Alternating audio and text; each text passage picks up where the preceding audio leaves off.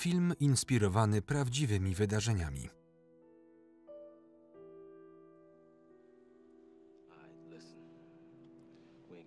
Prosta akcja. Postraszymy ich klamkami, bierzemy kasę i spadamy. Nie gadajmy, tylko to zróbmy. Ochłoń. Osłaniaj go, ja będę za tobą. Ja tam pójdę. Zbiorę kasę i znikamy. Nikomu nie stanie się krzywda. Shane nie ma tam dragów. Ma, jeszcze zobaczysz. Jeśli nie będzie dragów, lepiej, żeby miał szmal. Do dzieła.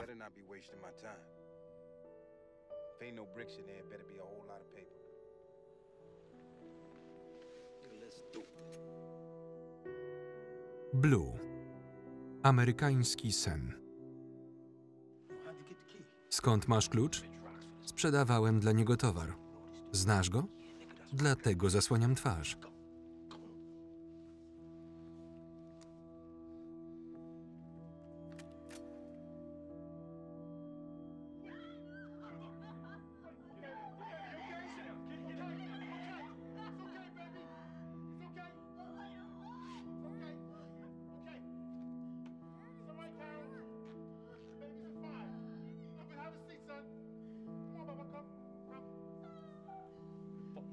Gdzie jest safe? Nie róbcie tego. Wystarczy. Prowadź do sejfu. Pogięło cię? Wiedziałeś, kim jestem. Znałeś go. Kpisz sobie ze mnie? Masz mnie za klauna?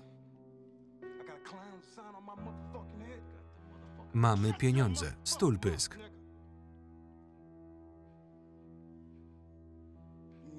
Nie ze mną takie numery.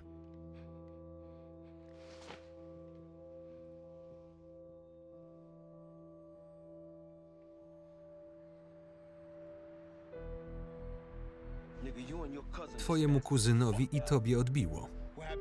Gdzie koka? Gdzie dealer chip? Zgarnęliśmy kupę hajsu i jeszcze narzekasz? Walić go. Pracowałem dla niego 3 lata i gówno mi płacił. Więcej z wami nie robię, to koniec.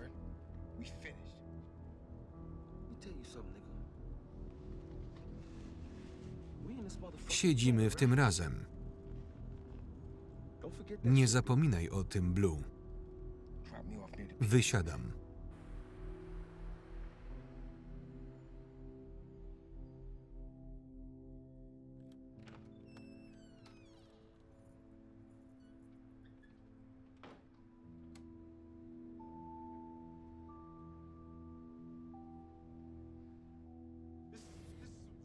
Gówno mi powiedziałeś. Gdzie jest safe?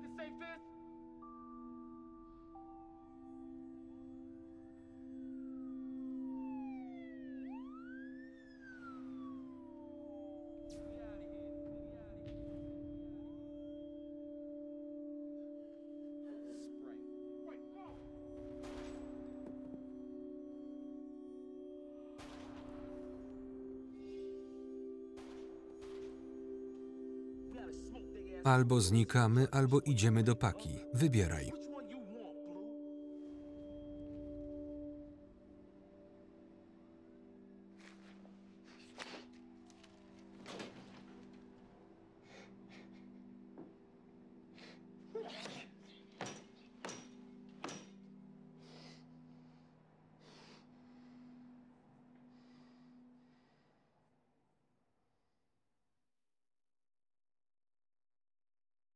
Rok później.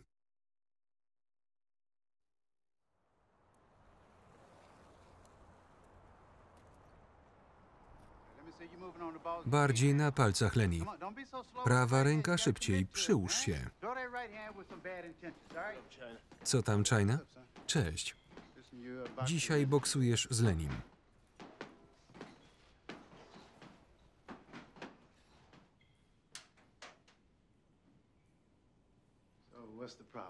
O co chodzi? O nic.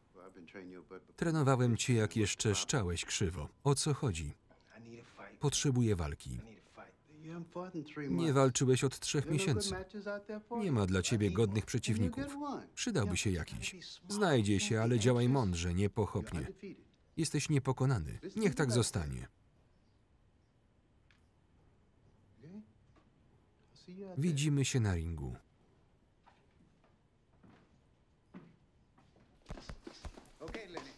Przyłóż się, Lenny. Pokaż mu, Blue. To mój ziomek.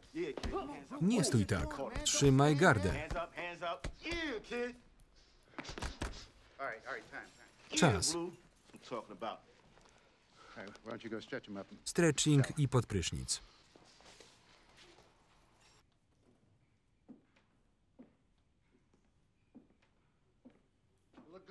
Nieźle.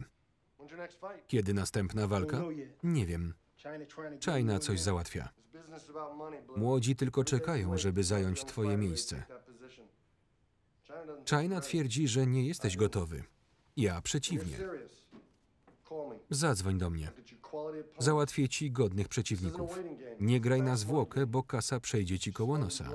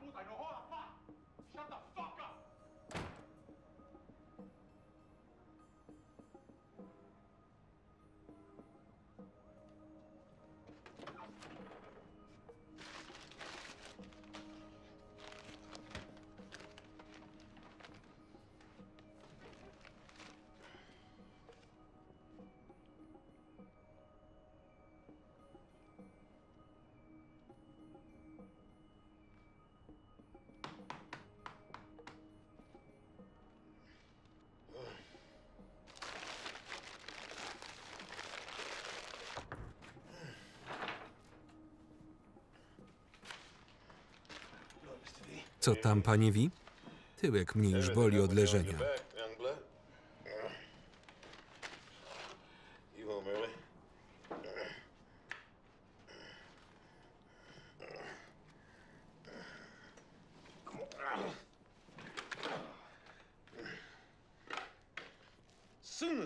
Gdybym tylko mógł, poszedłbym do tych, co zrobili to łóżko i im nakopał. Która bluza? Tamta. Ciebie powinni pokazywać w telewizji, a nie tych bogatych cymbałów, co walczą jak harcerze. Jutro posprzątam. Oby twoja ciężka praca nie poszła na marne. Podaj mi koronę.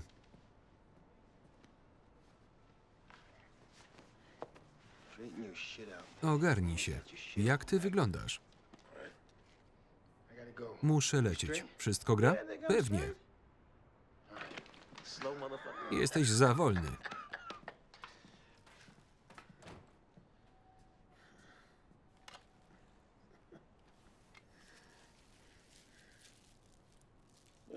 Co to za gówno?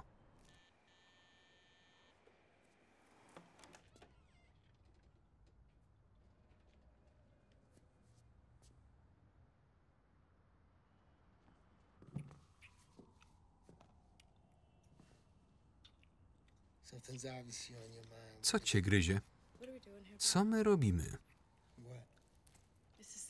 Od dzieciństwa nic się nie zmieniło. O czym mówisz? O rutynie. Zmierzamy donikąd. Przychodzisz, kochamy się, dramatyzujesz. Nasz związek zmierza donikąd. Nie wiem, kto ci naszczał rano do kawy, ale nie wyżywaj się na mnie. Nic innego nie robimy. O co ci chodzi? Zastanów się nad boksowaniem. Nie zarabiasz na tym. Kiedy ostatni raz walczyłeś? Dzięki, Chris. Zawsze mogę na ciebie liczyć. Mówię, jak jest. Każdy robi to, na czym się zna. Ja przynajmniej wiem, czego chcę. Mam być jak te pajace z Wall Street? Tego chcesz? Znajdź sobie normalną pracę. I przestań marzyć o czymś, co nigdy się nie wydarzy.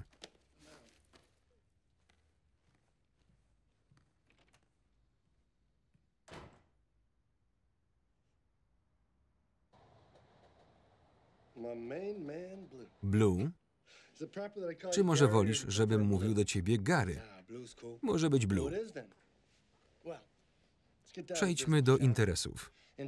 Za 2,5 tygodnia w Atlantic City walczysz z kandydatem numer 4, Julianem Moorem. Jeśli wygrasz tę walkę, będziesz rywalizował o tytuł mistrza świata. Jak załatwiłeś go tak szybko? Kwestia pieniędzy. Tym się zajmuję. Zarabiam pieniądze dla mnie i moich zawodników. Jego przeciwnik odpadł. To twoja życiowa szansa.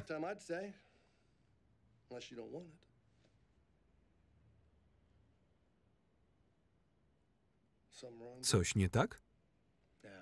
Wszystko gra. Żenę zajmie się twoim kontraktem. Witaj na pokładzie.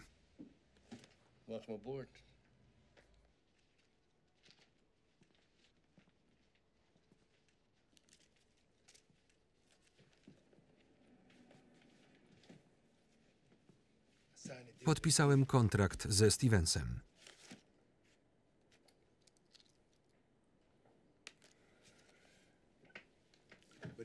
Co chcesz udowodnić? Chcę walczyć. Dlatego trenujemy. Mogę być kimś. Nawet jeśli wygrasz, będziesz związany ze Stevensem przynajmniej na 2 lata. Zrujnujesz sobie karierę. Jesteś na to gotowy? Muszę walczyć. Moje życie to niekończący się koszmar. Gdybym dziś umarł, nikt nie będzie o mnie pamiętał. Nie mam nic do stracenia. Działasz zbyt pochopnie, popełniasz błąd. Będę walczył.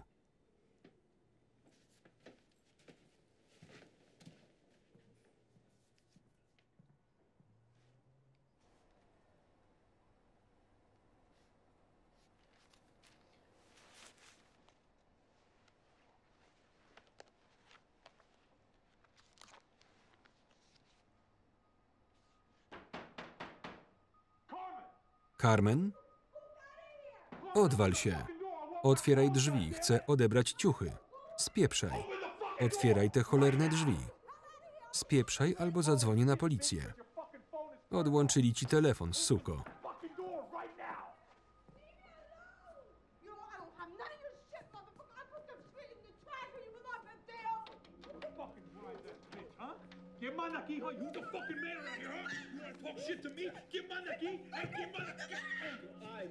Dosyć, wystarczy. Pogięło cię?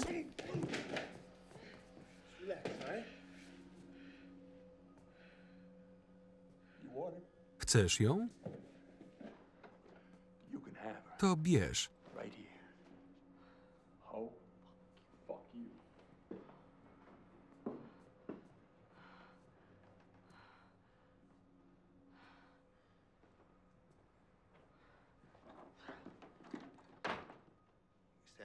Chyba nic ci nie jest.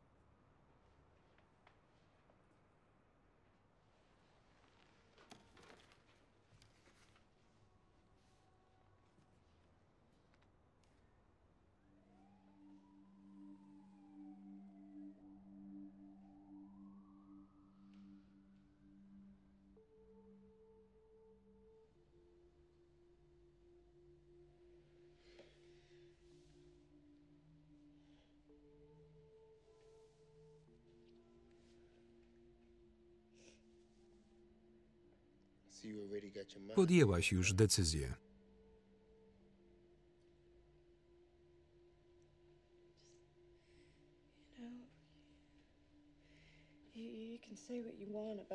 Możesz mi mówić, ile walk wygrasz i ile pieniędzy zarobisz, ale co, jeśli ci się nie uda?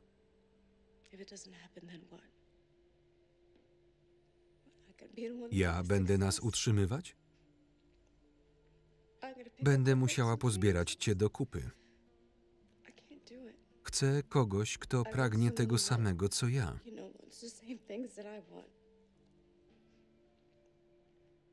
Nigdy o nic cię nie prosiłem.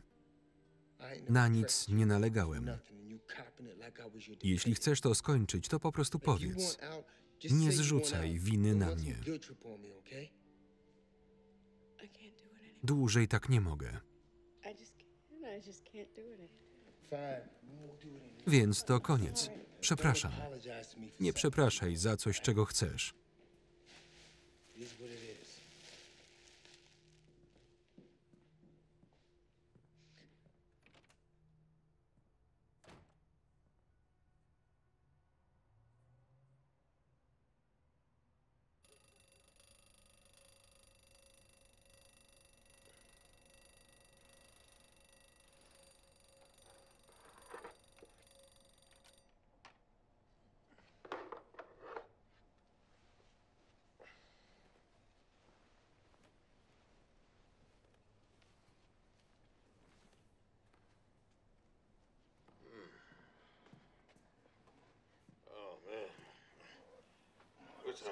Która godzina? Wczesna. Ja nie idę z tobą biegać. Podnoś dupsko.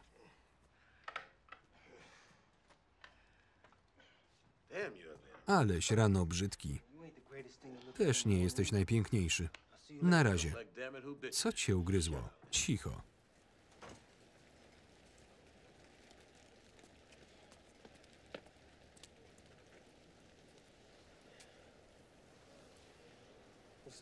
Co tam?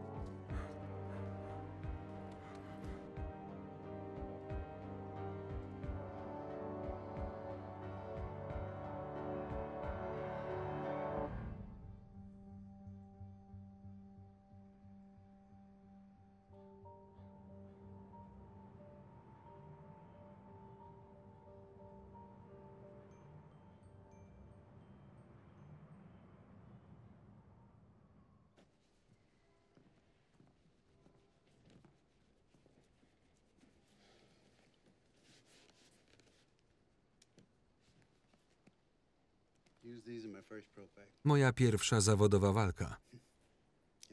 Tyle razy biłem się o mistrzostwo i nie zachowałem ani jednej rękawicy, a te trzymam. Może dlatego, że to był pierwszy raz, że dały początek czemuś dobremu.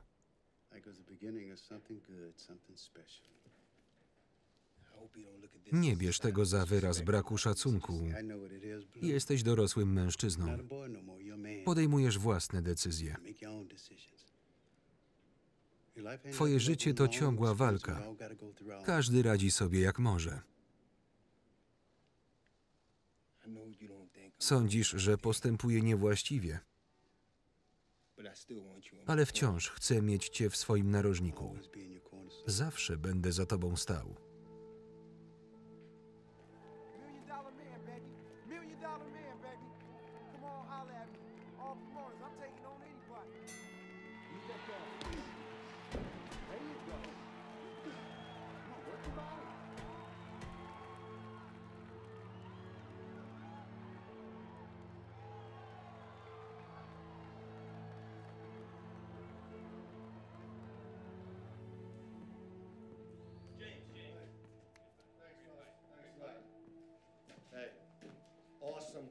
Świetna walka. Wpadnij do mnie do biura. Omówimy nowy plan gry.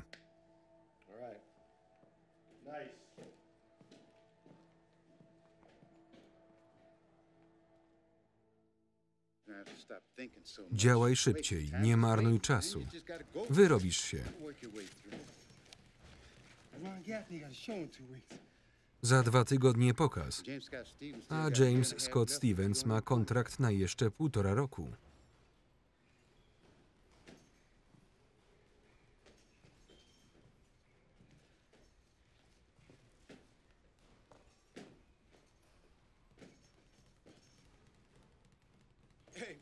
Blue? Co tam? Kiedy następna walka? Nie wiem. Spróbuj na gali Rona Gaffneya. Za 8 rund płacą 1000. Walczysz? Jestem zmiennikiem. Ale jestem w formie, dam radę.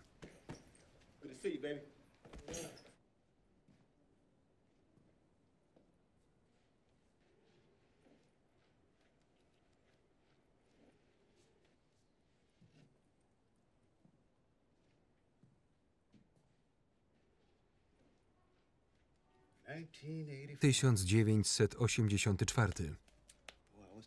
Podejmowałem wszystkich.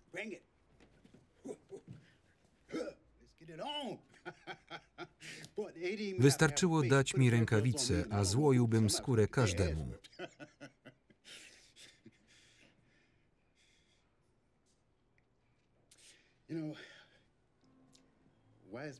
Każdy z nas napotyka na swojej drodze mur.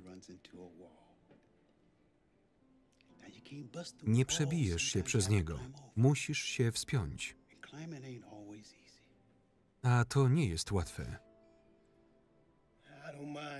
Mogę się wspinać, ale nie chcę być zmiennikiem na ostatnią chwilę jak te lumpy.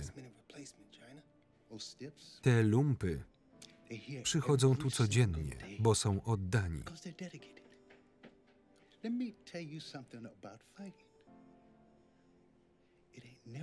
W boksie nie chodzi o pieniądze. One są ważne dla tych poza ringiem, ale dla tych na ringu zawsze chodzi o zwycięstwo.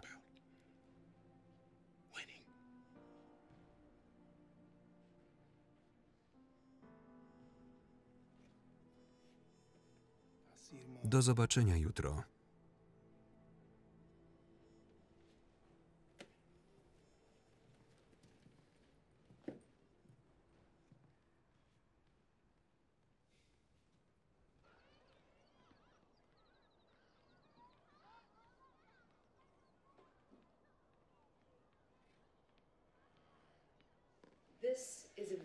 To wymagająca praca, panie Vasquez.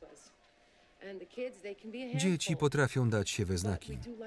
Chcemy, żeby miały jakiś autorytet, wzór do naśladowania, a pani nie ma doświadczenia.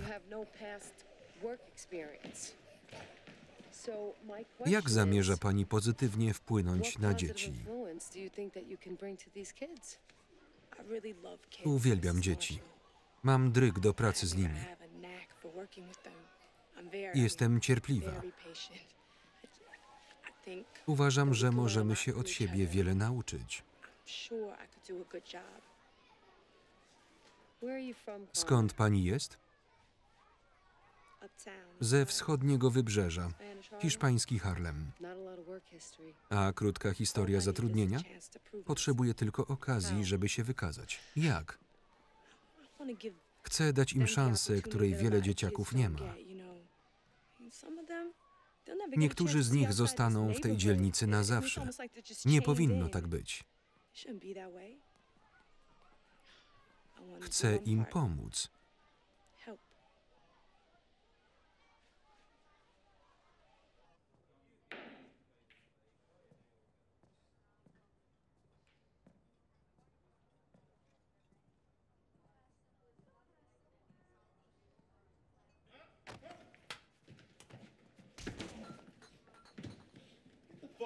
Spieprzaj stąd.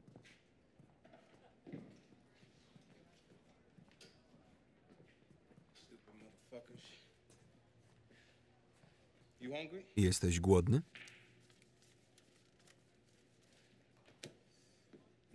Kiedy następna walka? Jak tylko dogadam szczegóły kontraktu. Czyli masz przesrane. Tak sądzę. Mam pomysł. Zabijmy go. Ja to zrobię. Drobiazg. Chcę tylko rozwiązać kontrakt. Mam dość problemów. Będziesz je miał, jeśli o siebie nie zadbasz. Morderstwo od razu rozwiąże sprawę. Szkopuł w tym, jak się potem wywinąć. Nie mały szkopuł. To jak napad na bank. W 3/4 przypadków nigdy nie znajdują sprawców. Wiesz dlaczego? Bo to profesjonaliści, mistrzowie w swoim fachu. Zabijanie też można opanować.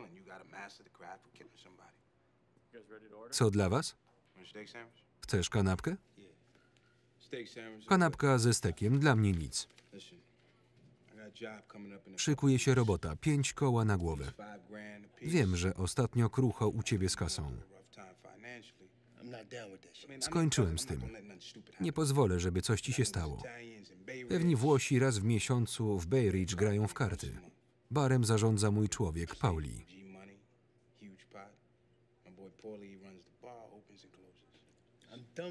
Nie pytaj mnie o to więcej. W porządku.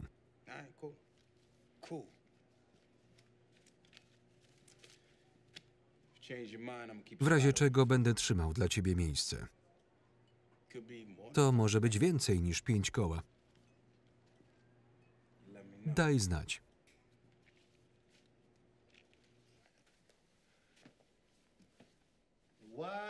Mądrzy dziedziczą chwałę, lecz głupcy są okryci hańbą. Śpieszyłem się. Mam nadzieję, że było warto. Zwolnij chłopaka. Dobre sobie. Nie będzie dla ciebie walczył.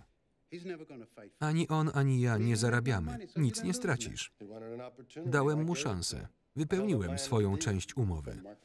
Potrzebowałeś frajera do ustawki. Nie tracę czasu na frajerów. Skupiam się na zarabianiu pieniędzy. Ile to będzie kosztować? 20 000 i 6 meczów u ciebie w klubie. 3 mecze. Mój prawnik się do ciebie odezwie. Wciąż masz w sobie ten ogień, China.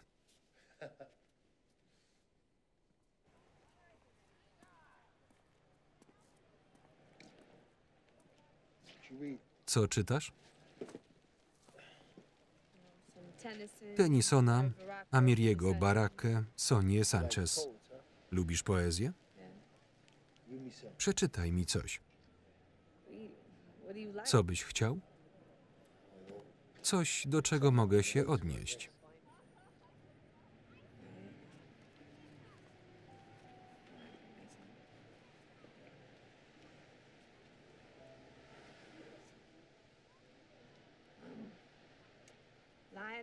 Leżę na spalonej suszą ziemi i nie wiem, co zmęczone bardziej, nogi, krzyż czy serce.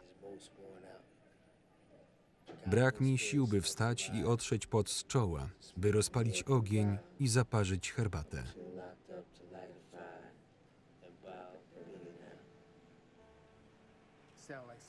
Ktoś tu miał poważny problem.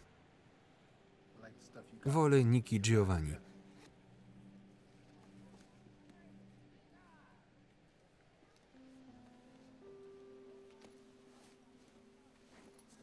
Do zobaczenia.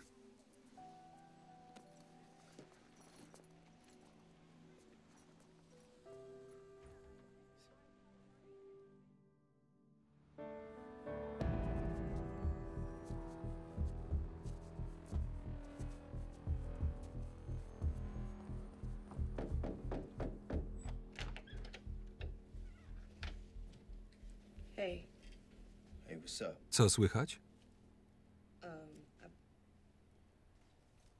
Chciałam ci to dać. Dlaczego? Zauważyłam, że niektóre zaznaczyłeś. Spodobały ci się? Ty je napisałaś? Tak.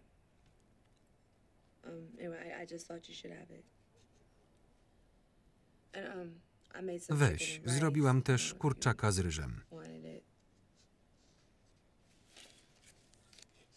Dzięki. Wejdź.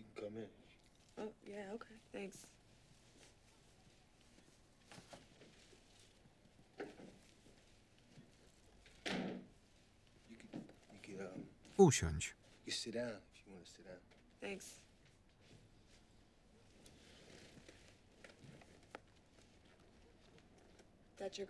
To twoja dziewczyna? Była. Złamała ci serce, a ty wciąż ją kochasz. A co z tym kolesiem? Z Solomonem? Wsadzili go. Próba morderstwa, naruszenie warunkowego zwolnienia, prędko nie wyjdzie. Mogłaś powiedzieć wcześniej. Kochałaś go? Kochałam narkotyki, a on je sprzedawał. Próbowałam rzucić. Nie spodobało mu się to.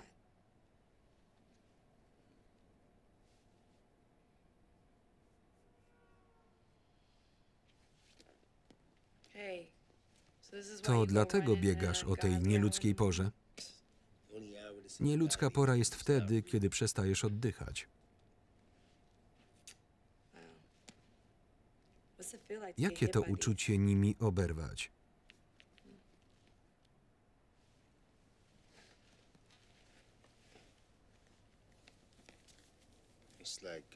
To jak być w przemocowym związku z kimś, kogo wydaje ci się, że kochasz. Wiesz, że cię skrzywdzi, ale wracasz i próbujesz go zmienić.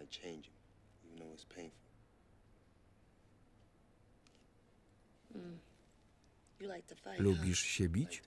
Lubię wygrywać. Co robiłaś tak wcześnie na schodach? Oglądałam wschód słońca. Nie oglądałeś nigdy, jak gwiazdy znikają ci sprzed oczu? Nie. To coś pięknego. Wtapiają się w chmury, niebo robi się jaśniejsze, a ty niczego nie zauważasz, bo niebo i ciemność to iluzja. Spróbuj kiedyś. Może kiedyś.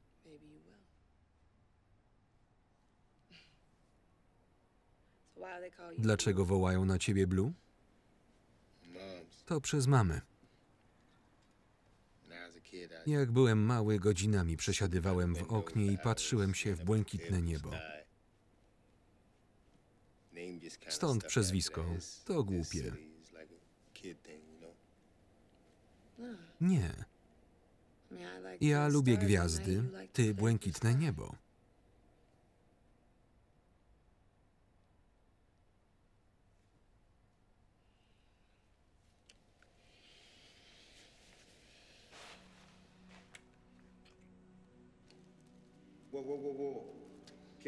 Uważaj, za dużo.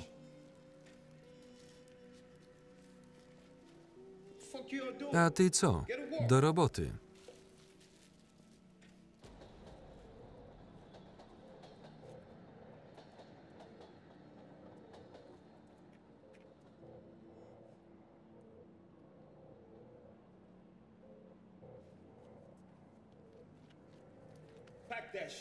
Spakujcie to porządnie.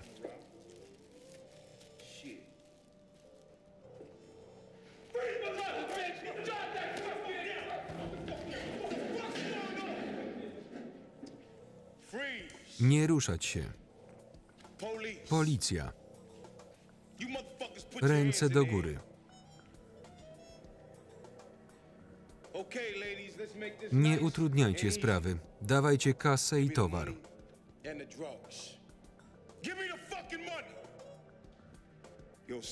Slick, zastrzel gnoja.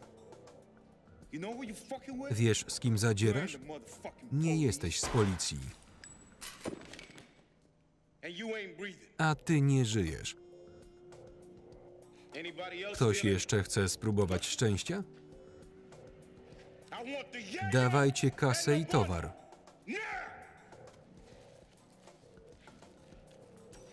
Normalnie bym was zastrzelił. Ale dziś mam urodziny i mam dobry humor.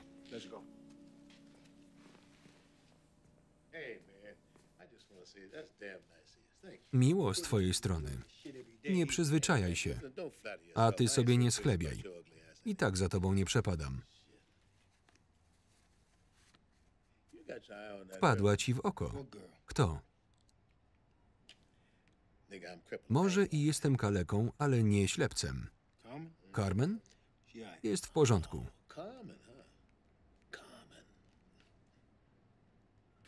Ładne imię. I ładna dziewczyna. Czym się zajmuje? Ona to ugotowała? Przynoszę ci jedzenie, a ty co? Mnie nie oszukasz. Nie chcesz, to oddawaj.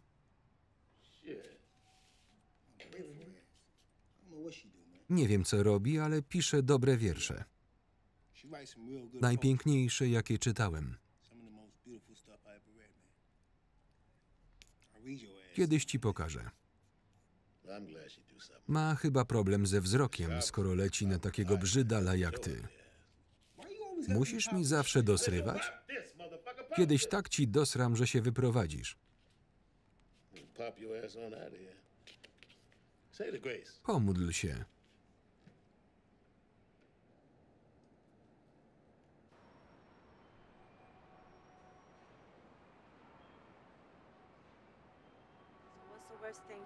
Jaka jest najgorsza rzecz, jaką zrobiłeś? Zrobiłem wiele rzeczy, których się wstydzę.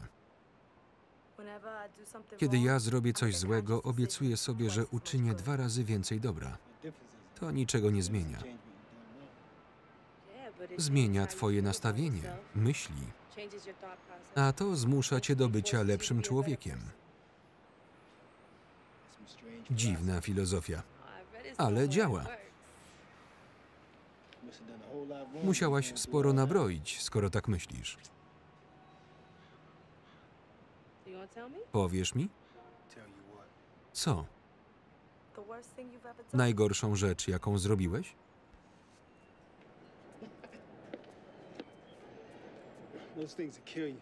Palenie zabija.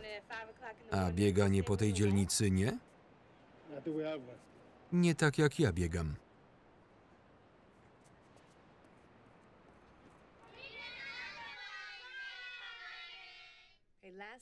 Ostatni i muszę iść.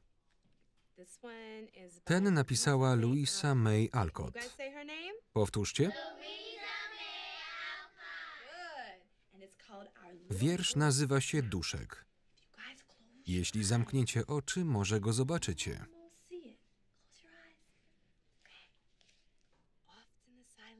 Gdy cisza już spowije noc, gdy księżyc wyjrzy spoza chmur, gdy drzewa smaga mroźny wiatr i tylko sowy słychać krzyk, w zaciszu ciepłej izby płoną w kominku drwa, a mały duszek biały skrada się między śpiących. Chcę wpisać mojego zawodnika na twoją galę 23. Gary Meekins. 75 kilo. W porządku. Nie, świetnie. Dzięki, Bobby. Do zobaczenia. Kończysz serią 3 uderzeń. Nie czekaj, wykończ go.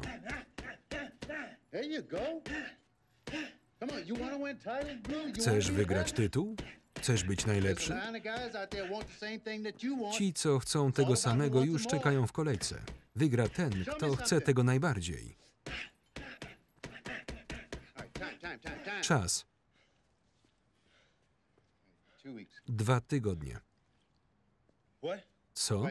Walczysz za 2 tygodnie. A co z wszystkim się zająłem? I żadnej dyskusji. Walczysz 23 na gali Boba Gilsona. Wracaj do pracy.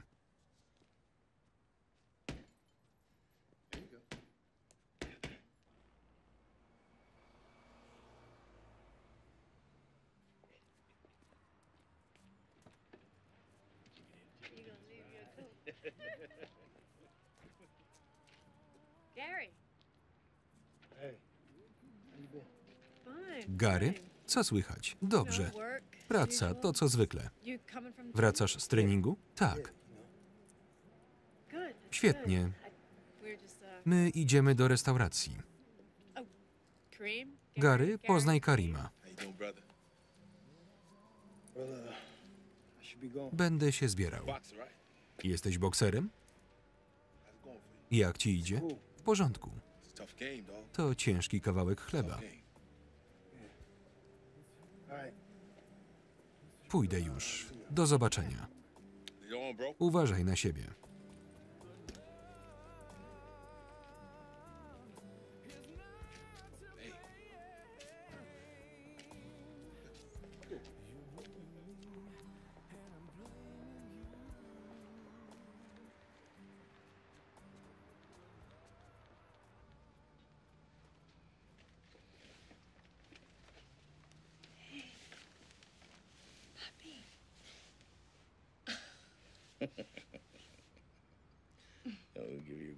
Uściskaj, staruszka.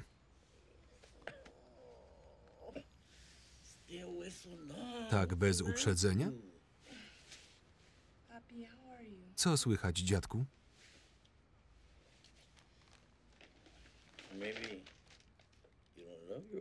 Nie kochasz już swojego dziadka? Nie wiesz, czy jeszcze żyje, czy już nie. Przepraszam, byłam zajęta. Nikt już do mnie nie przychodzi. Twój brat nawet nie dzwoni. Carlos nie dba o rodzinę. Zrobię ci coś do jedzenia.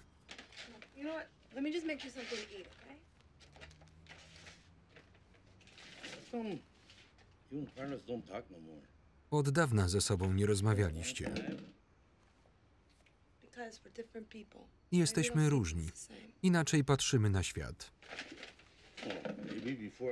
Może zanim umrę, będziesz jeszcze długo żył.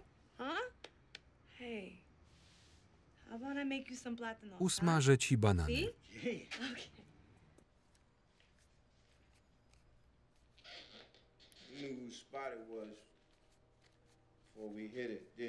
Wiedziałeś, czyja to miejscówka.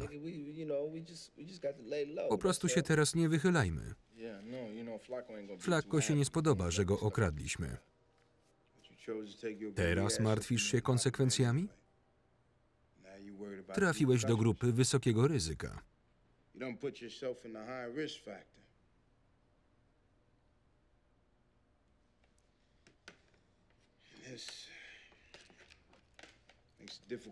A to utrudnia sprawę, bo muszę się o was dwóch martwić.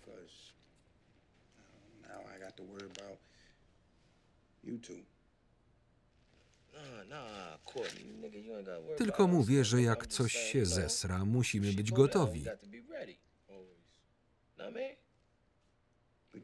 Jak przestępcy. Przestępcy są zawsze gotowi.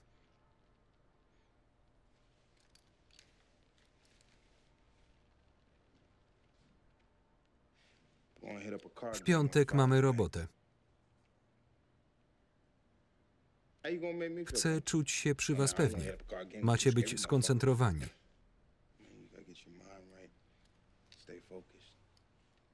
Bez was nie dam rady. Bez obaw.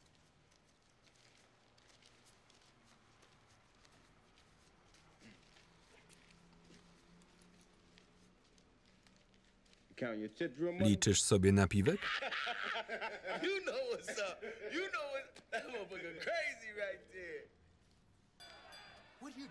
Co ty robisz? Uruchom prawą rękę. Dalej, pokaż mu.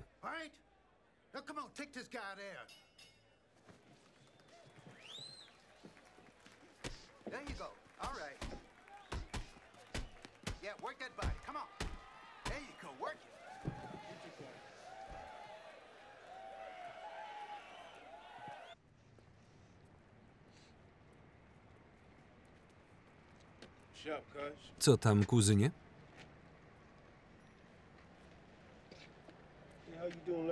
Co się tak chowasz w cieniu? Czekałem na ciebie. Miałem stać na środku drogi?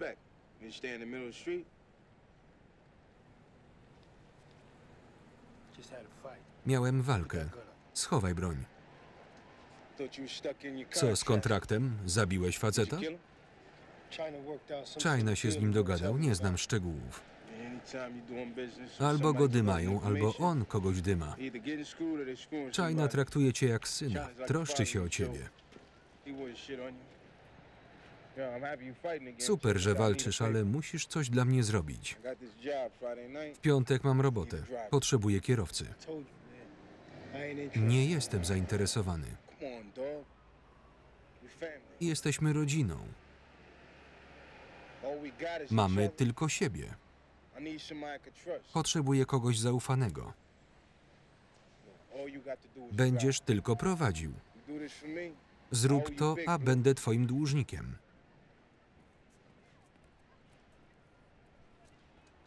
Zadzwonię jutro.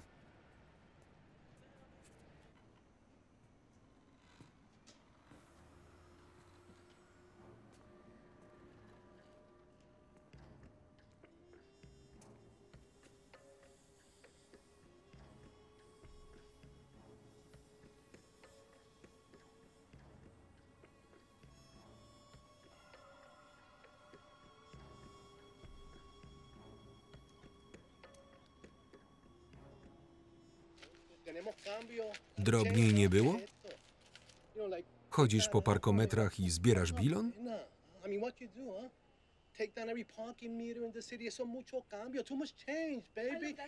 To nie mój problem, jesteśmy kwita. Spokojnie. Weź coś dla siebie.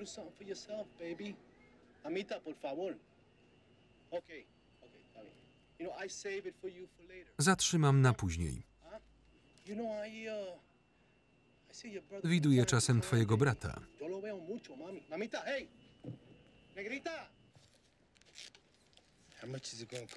Ile to będzie kosztować? Ile? Mówiłem, żadnej dyskusji.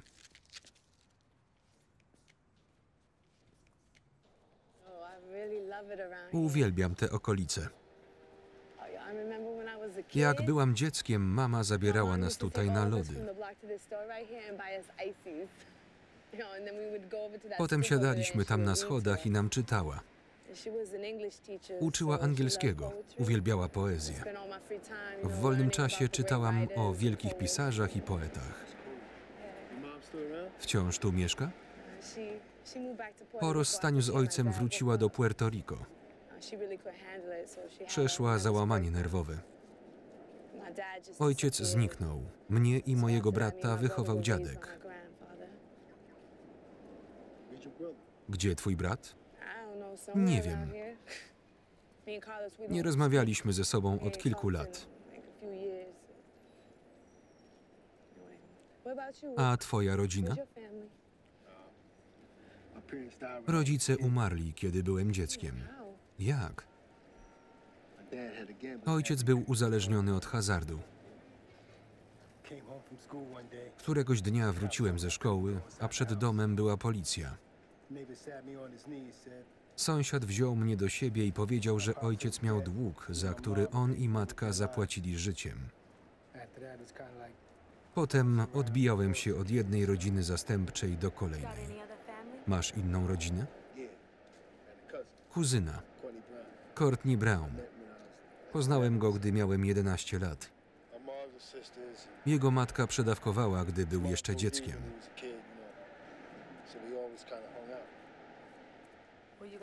Jesteście ze sobą blisko? Tak.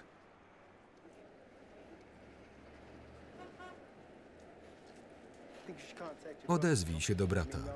To twoja rodzina. Dlaczego mi pomogłeś, kiedy kłóciłam się z Solomonem?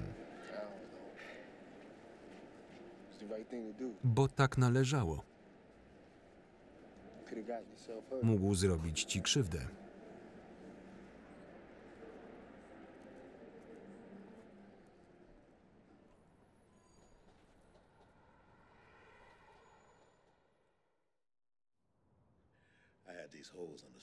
Kiedyś dawno temu byłem Alfonsem. Goniłem jednego kolesia. Poużywał sobie i chciał zwiać z kasą. Dopadłem go, a on mówi, że świat jest okrutny i trzeba sobie radzić.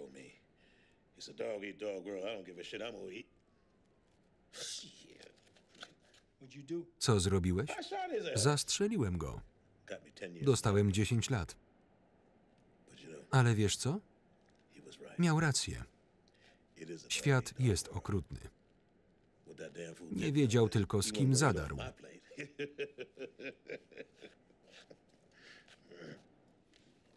Na mnie pora.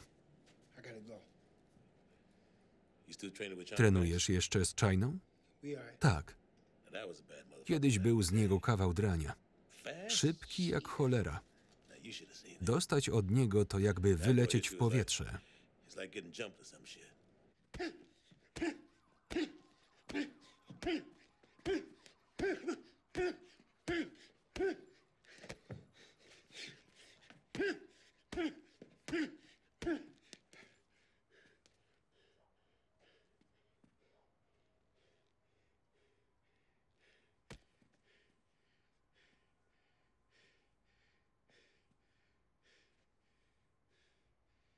Gala białych kołnierzyków. Nie pozwolę zamienić swojego klubu w jakiś cyrk. Przypomnę panu, panie Banks, że podpisaliśmy umowę o organizacji walk bokserskich. Nie sprecyzowałem jakich.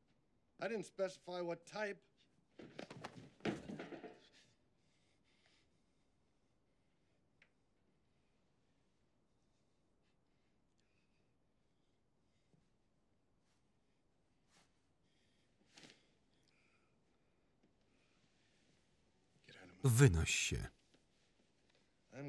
Zapomnę, że to kiedykolwiek miało miejsce.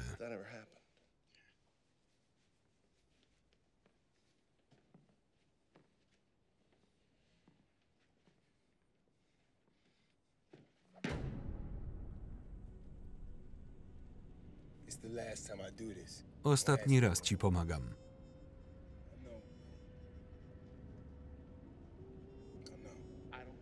W dupie mam, co będzie. Bierzemy kasę i golimy frajerów. Nie próbuj kozaczyć. Załatw sprawę i znikaj. Chodzi mi tylko o pieniądze. Gotowi?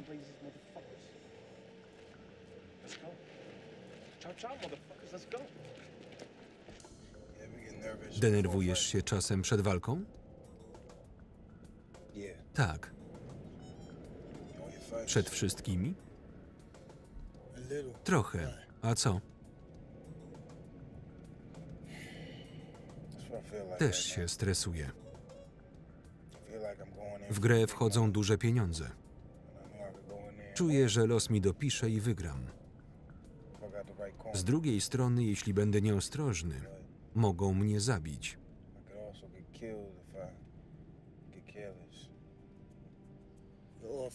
Najlepszą obroną jest atak. Czasem trzeba wziąć sprawy w swoje ręce.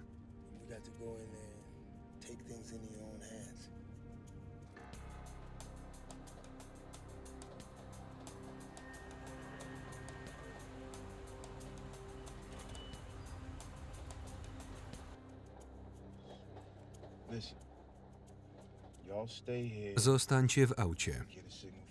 Czekam na znak od mojego człowieka. Obserwujcie drzwi.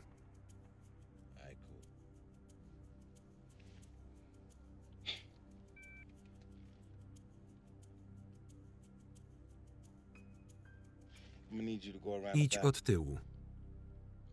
Jeśli za 10 minut zobaczysz kogoś poza mną,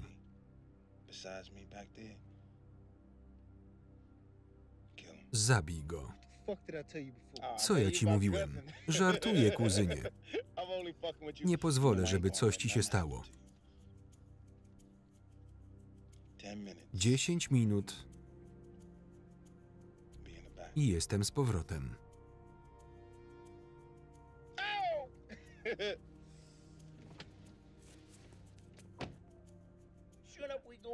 Znał recepcjonistkę. Od razu się nią zajął. W międzyczasie Tommy, ten jąkała, próbował wycedzić "dawaj pieniądze".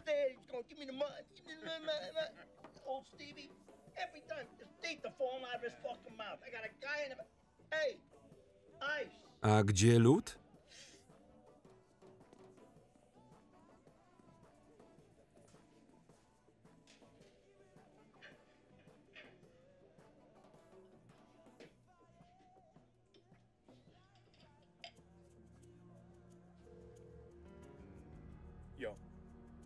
Jesteśmy. 3 minuty.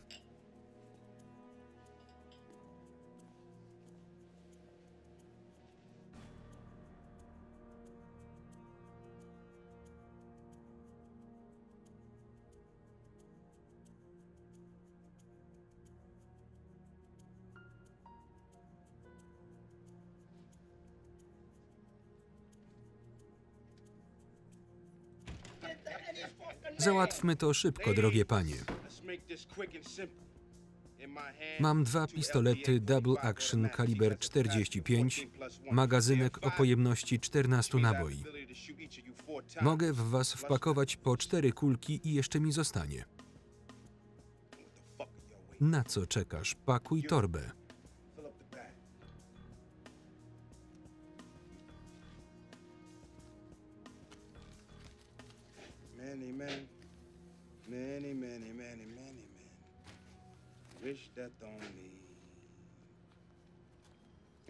I nie śledźcie mnie.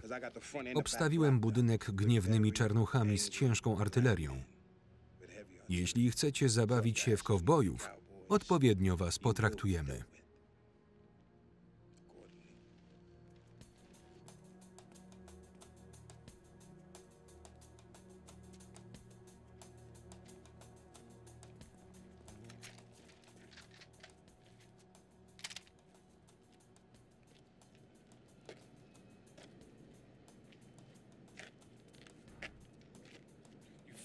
Masz się za Robin Hooda? Zabijasz moich ludzi i kradniesz moją kasę? Rzuć torbę.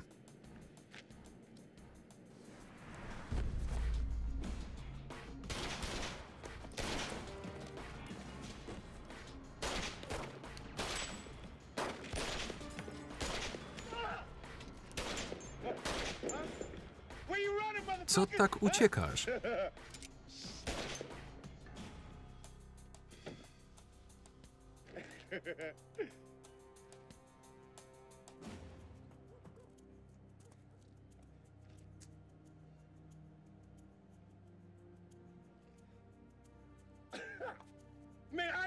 Wiedziałem, że uratujesz mi dupę.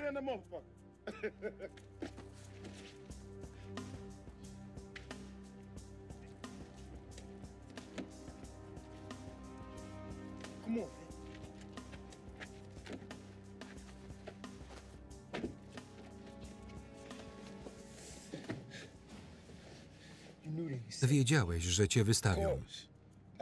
Sam mówiłeś, najlepszą obroną jest atak.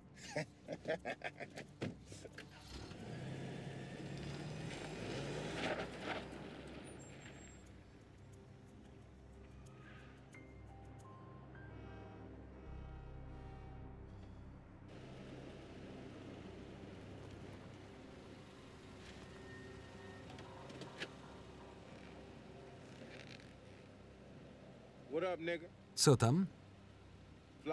Flako na was czeka. Jedźcie windą na dół.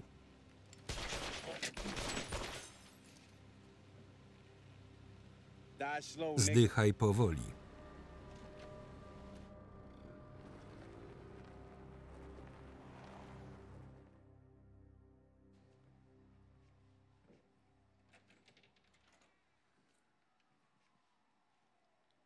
Pani Carmen Vasquez? Tak. Mogę wejść? O co chodzi?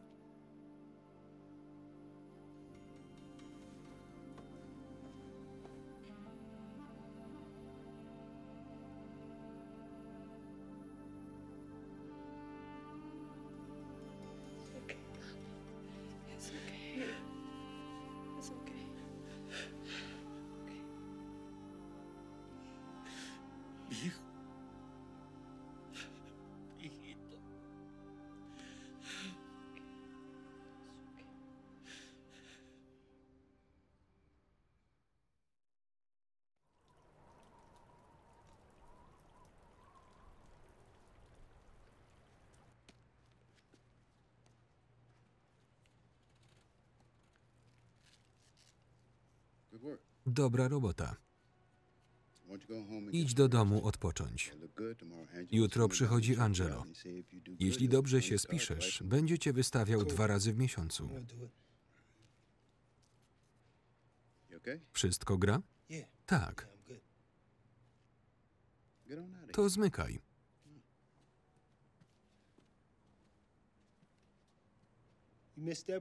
Tęsknisz za Deborą?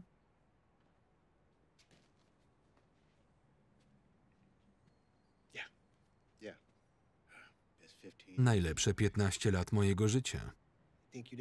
Mógłbyś jeszcze kogoś tak pokochać? Nie wszyscy mają takie szczęście jak ja.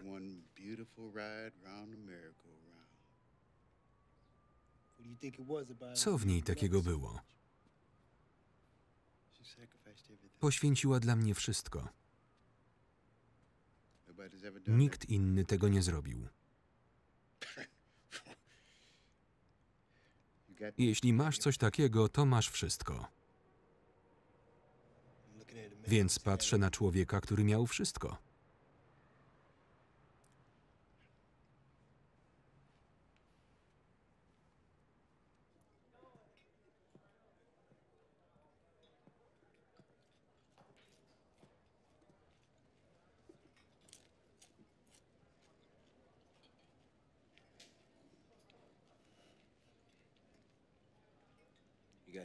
Masz klamkę?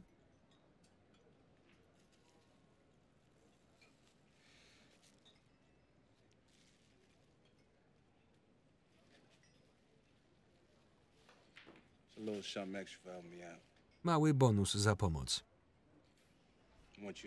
Nie wychylaj się przez jakiś czas. Jak dowiedzą się, że sprzątnąłeś flako, będziesz miał w hiszpańskim Harlemie przesrane. Dobrze, że mówisz to teraz. Zbieram się. Zaczekaj. Zjedz ze mną. Idę do Carmen. Trafiłeś do strefy miłości? Strefa miłości. Żadna mnie tam nie wpędziła, bo żadna cię nie chce. Odganiam się od kobiet. Nie kocham ich, tylko lubię. Pytanie brzmi, skąd wiesz, że to miłość? Pytasz, czy coś oznajmiasz?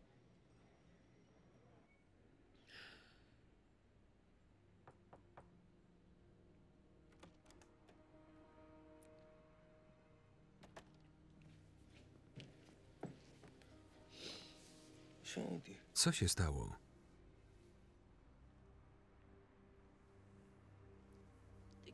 Zabili go. Zabili mojego brata. Przykro mi. Co się stało? Wczoraj była u mnie policja. Powiedzieli, że zastrzelono go na Brooklynie. Na tyłach włoskiego baru w Bay Ridge.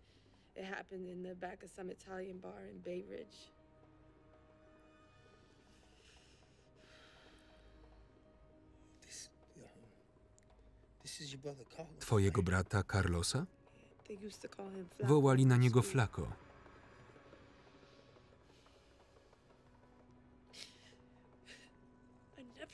Nigdy mu nie powiedziałam, że go kocham. Nie jest za późno.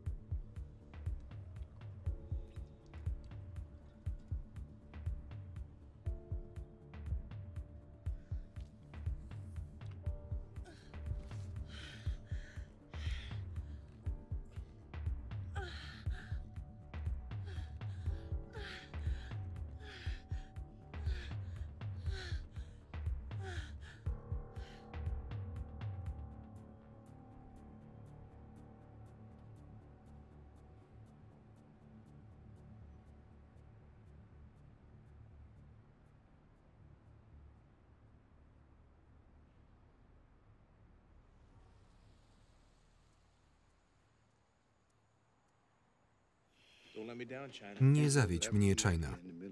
Nie wzywałbym cię w środku nocy na próżno. Czyżby? Jest gotowy. 2 tygodnie. Potem jedziemy do Jersey.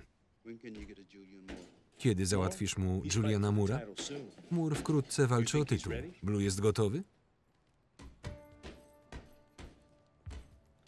A jak myślisz?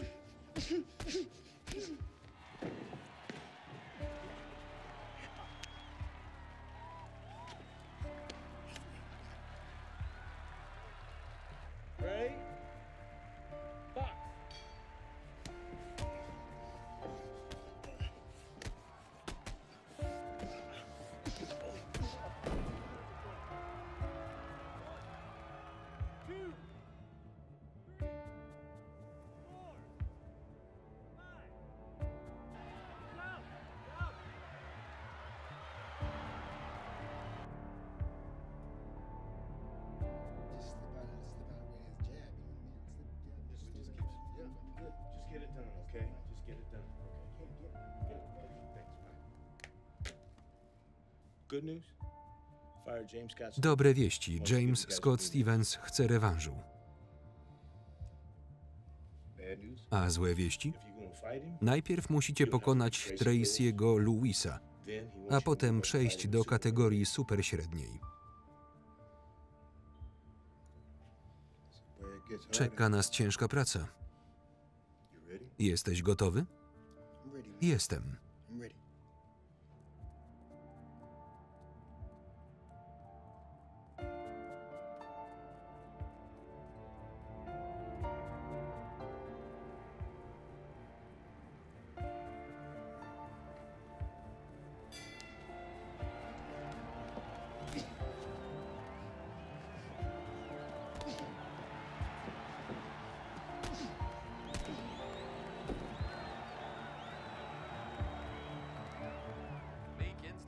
Meekins jest nie do zatrzymania.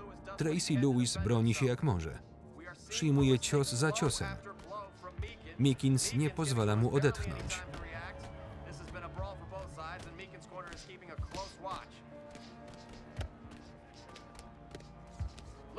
Lewis trafia prostym. Meekins odpowiada podbródkowym i sierpowym prosto na oko. Sędzia przerywa walkę.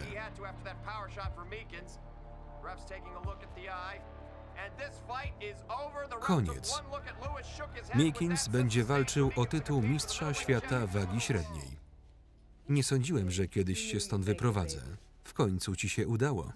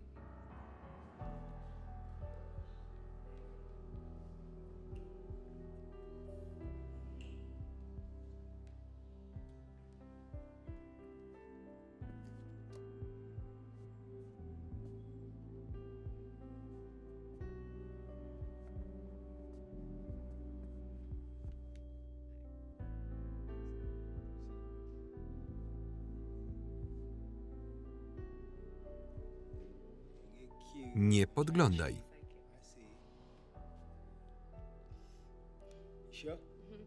Na pewno?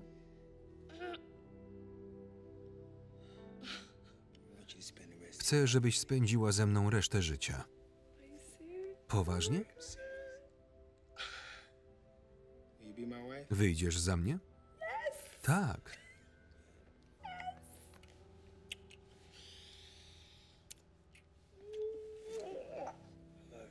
Kocham cię. Ja ciebie też. Co robisz w następny weekend? Będę ci tatuśkował. Jeszcze o tym nie wiesz?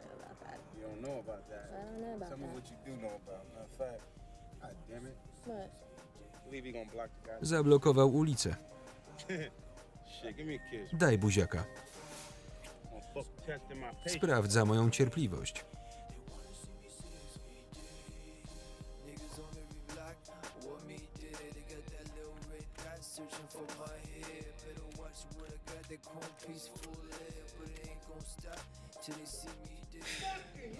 Schyl się.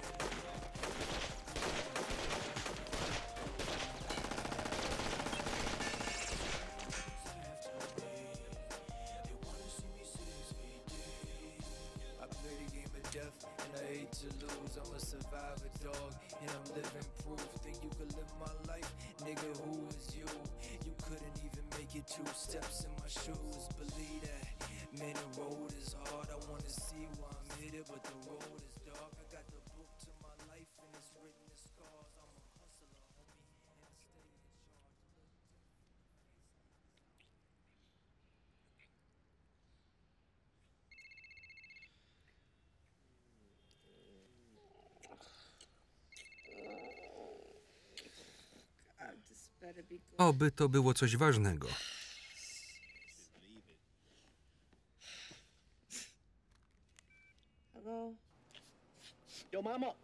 Co tam? Co słychać, Eddie? Znam szczegóły śmierci twojego brata. Mój człowiek Papo twierdzi, że to sprawka Courtney Browna. Najgorsze jest to, że strzelał jego kuzyn.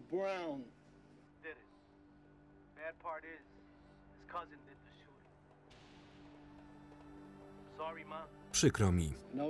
Wiem, że to bolesne, ale taka jest prawda. Niech Flako spoczywa w pokoju.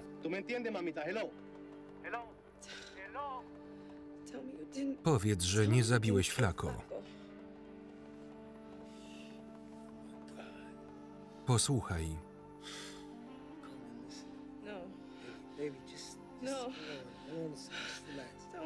Powiedz, że to nieprawda. Daj mi wyjaśnić.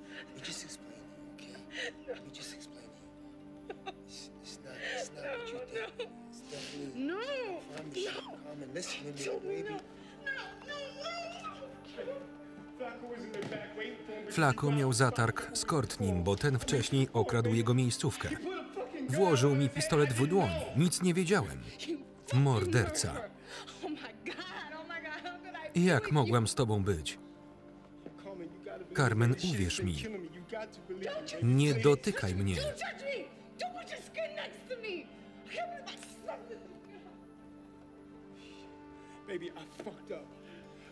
Spieprzyłem sprawę i to z dziewczyną, z którą chcę się ożenić.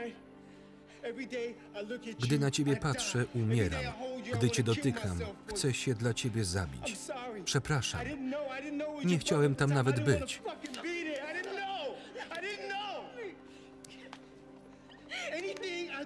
Cokolwiek teraz zrobię, nie będzie miało znaczenia.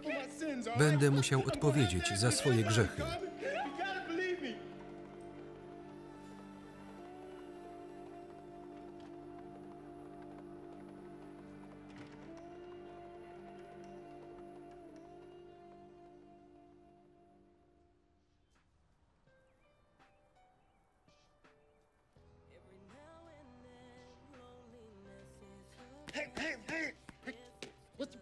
Co z tobą? Skup się. Nie trafiasz prostych uderzeń. Weź się w garść.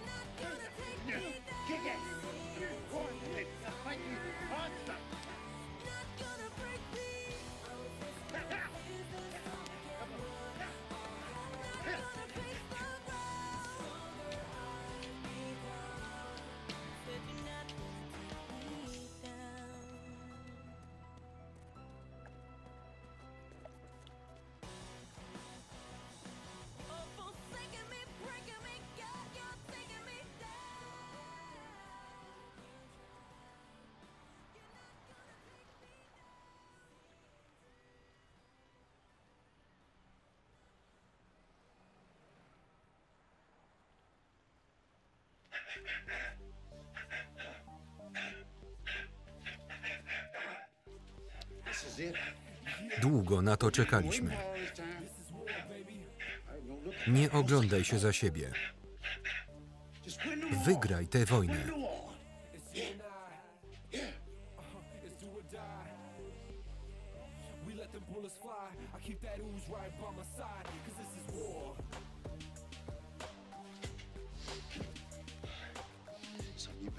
Czekałeś na to całe życie. Włożyłeś w to mnóstwo pracy i serca. Wygraj tę wojnę.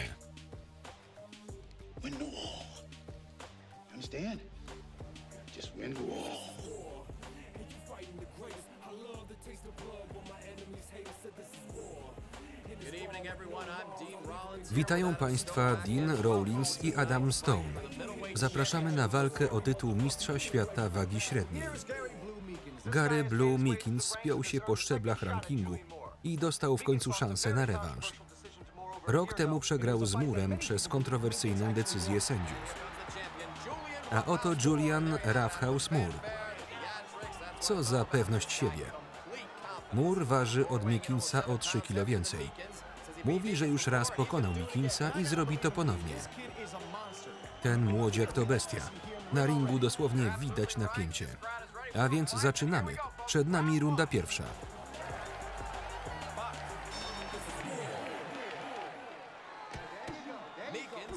Meekins zaczyna agresywnie. Kilka miesięcy temu stracił kuzyna. Zobaczymy, jak wpłynie to na jego występ. Meekins ma przed sobą duży cel. Nie może dać się zepchnąć do narożnika.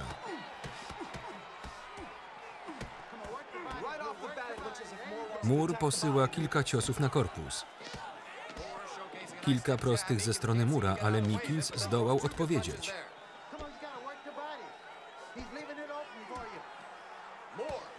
Mur wyprowadza serię ciosów. Meekins nie kontruje. Mur atakuje agresywnie. Solidny cios na korpus. Meekins mocno oberwał.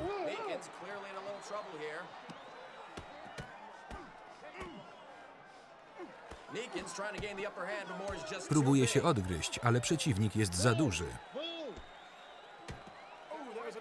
Kolejny cios na korpus. Koniec pierwszej rundy. Moim zdaniem wygrał ją Mur.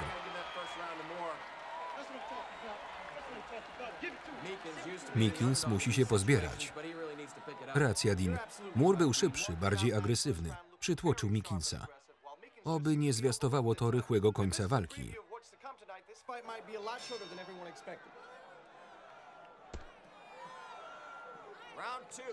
Mur zaczyna od dwóch celnych prostych. Meekins próbuje kontrować, ale bez powodzenia. Póki co wszystkie ciosy Mura trafiają. Meekins ma problemy z celnością. Kolejny mocny cios na korpus. I lewy sierpowy.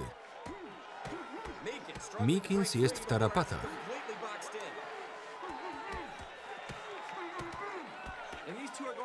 Zrobiła nam się z tego uliczna bijatyka.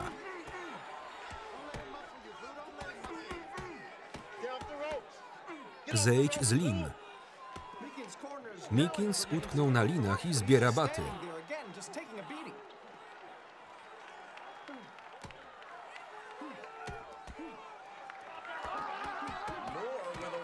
Mur z okrzykiem wojennym. Widać, że chce wcześniej skończyć walkę. Nie odpuszczaj. Tyle ciężkiej pracy ma iść na nic? Pokaż, na co cię stać. Nic na ciebie nie ma, skończ z nim. Najlepszą obroną jest atak. Kontruj uderzenia. Zrób unik i poślij mu sierpowy. Dasz radę.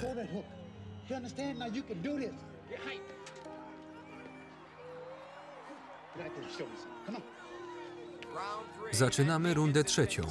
Meekins stale obrywa od mistrza. Potężny cios na brzuch. Zrób coś, trzymaj gardę. Trener Meekinsa błaga o reakcję. Mur nie chce odpuścić.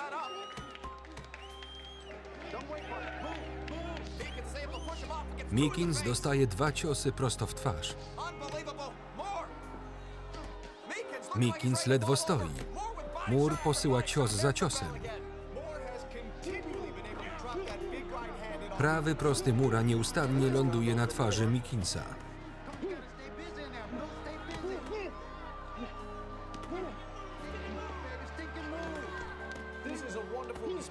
Wspaniały pokaz możliwości w wykonaniu Mura. Przygotował się do walki zarówno technicznie, jak i mentalnie. Meekinsa ratuje gong.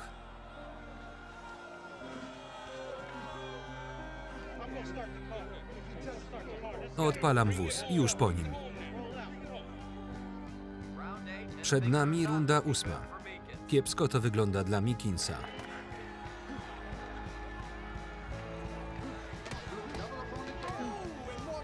Kolejny potężny cios Mura.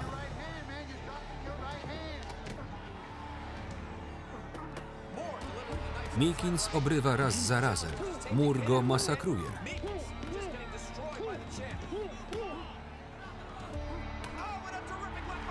Meekins ląduje na deskach. Potężny lewy sierpowy prosto na szczękę. Wstawaj.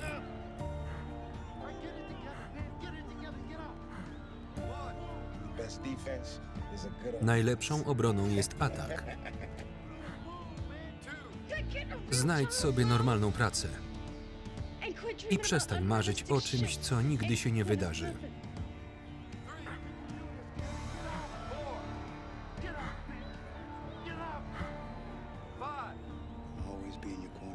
Zawsze będę za tobą stał. Jakie masz marzenie? Zostać mistrzem świata wagi średniej. Meekins próbuje się podnieść. Wątpię, żeby dał radę. Cały wieczór przyjmuje ciosy. To cud, że jeszcze stoi na nogach.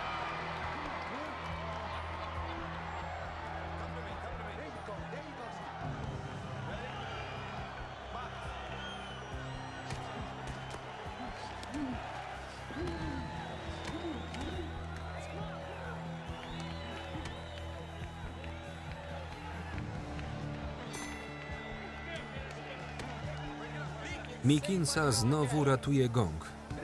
Ta walka powoli zamienia nam się w jatkę.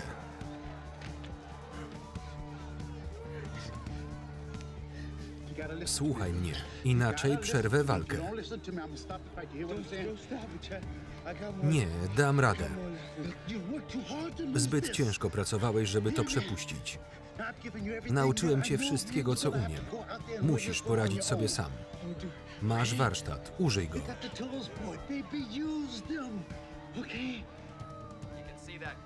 Widzimy rozcięcie pod okiem Meekinsa. Całe szczęście krew mu go nie zaleje. Wykorzystaj swoją szybkość. Dasz radę. Mur nie odpuszcza. Zaciekle atakuje Meekinsa.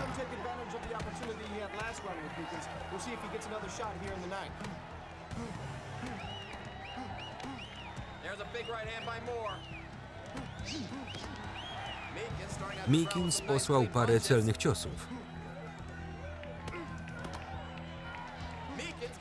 Odpycha Mura. Ten posyła cios. Meekins odpowiada. Mur po raz pierwszy na linę.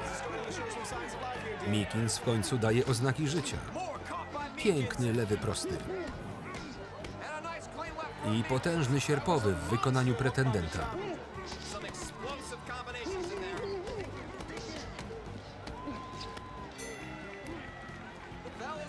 Słyszymy gong. Meekins nie wraca do narożnika. Pokazuje, że tanio skóry nie sprzeda.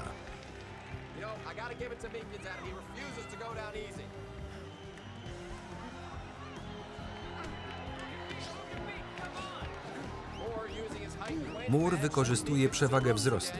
Posyła Meekinsa na linę. Ciosy Mura nie robią już na Meekinsie wrażenia. Niezwykły pokaz wytrzymałości i determinacji. Słyszymy gong. Zawodnicy wciąż walczą. Mur nie jest zadowolony. Całe trybuny wstały.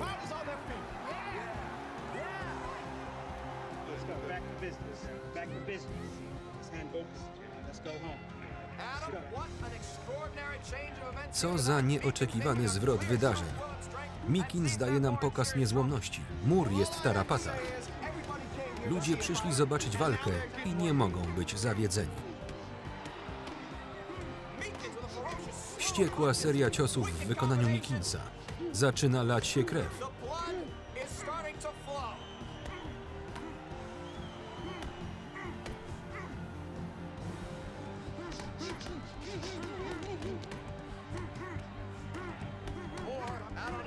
Mur słania się na nogach. Meekins nie szczędzi mu ciosów. Czy mistrz upadnie po raz pierwszy w karierze? Meekins posyła Mura na deski. Sędzia zaczyna odliczanie. Czy to koniec mistrza?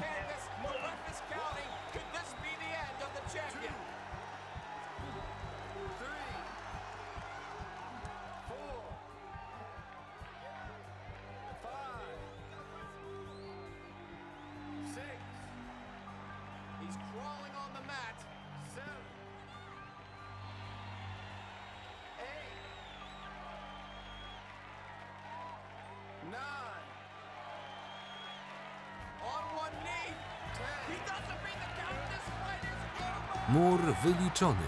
Koniec walki. Panie i panowie, mamy nowego mistrza. To Gary Blue Meekins. Oto jego światowej klasy trener China Banks. Trenował Meekinsa od dziecka. Opłaciło się.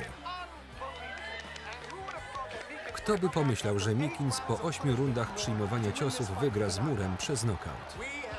Byliśmy świadkami niebywałego powrotu i hartu ducha.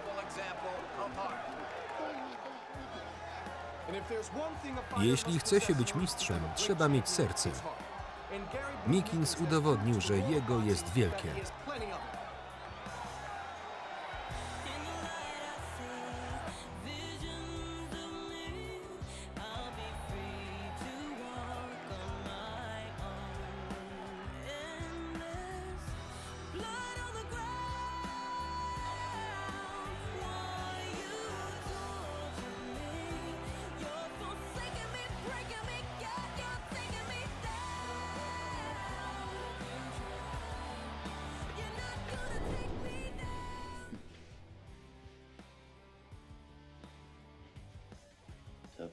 To był ciężki wieczór.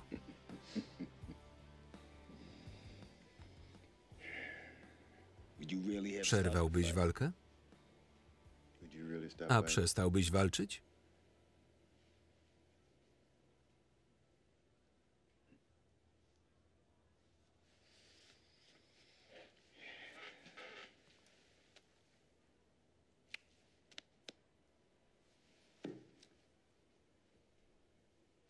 Zbierajmy się.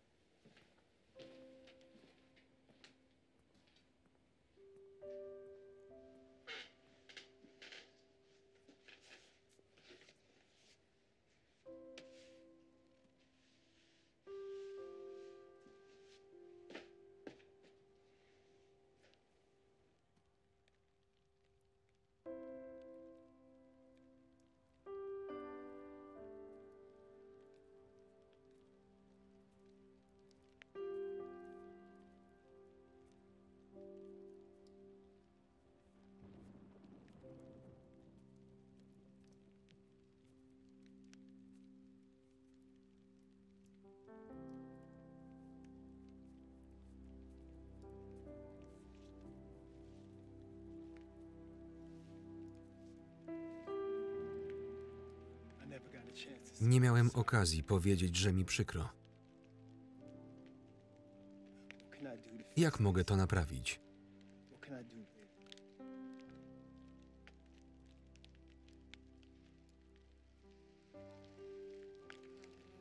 Nie wiem, co gorsze. To, że mi go odebrałeś, czy to, że dopiero po jego śmierci zdałam sobie sprawę, jak bardzo go kochałam.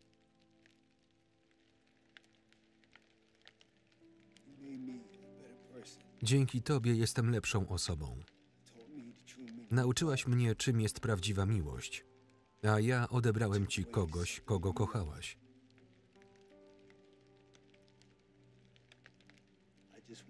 Chciałbym wszystko naprawić, ale nie wiem jak. Patrzę w błękitne niebo i nie słyszę odpowiedzi.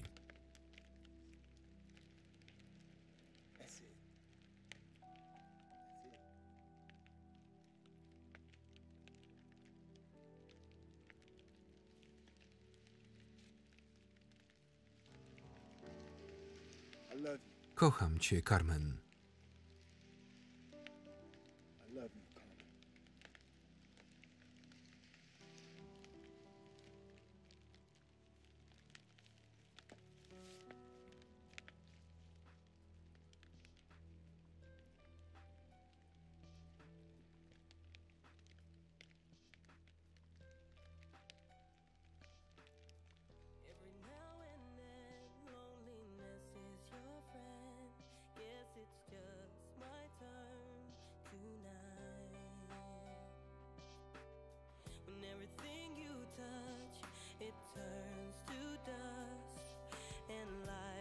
Fragment przypowieści Salomona w tłumaczeniu Biblii Warszawskiej. Tekst polski Szymon Leociak. Czytał Maciej Więckowski.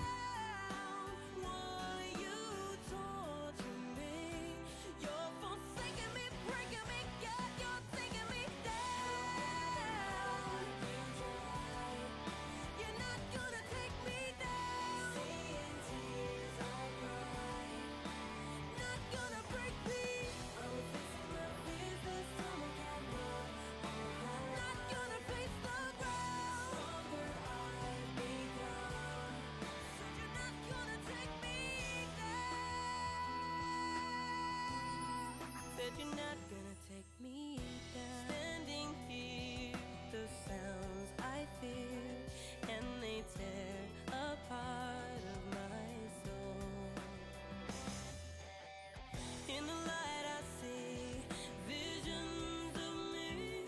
I'll be free to walk on my own. And there's blood on the ground. Why you torture me? You're forsaking me, breaking me, yeah, you're taking me down. You're not gonna take me down. Seeing tears I cry, not gonna break me. I'm facing my fears this time I can't run. Not gonna face the ground. Stronger I've become. Said you're not gonna take me down. Said you're not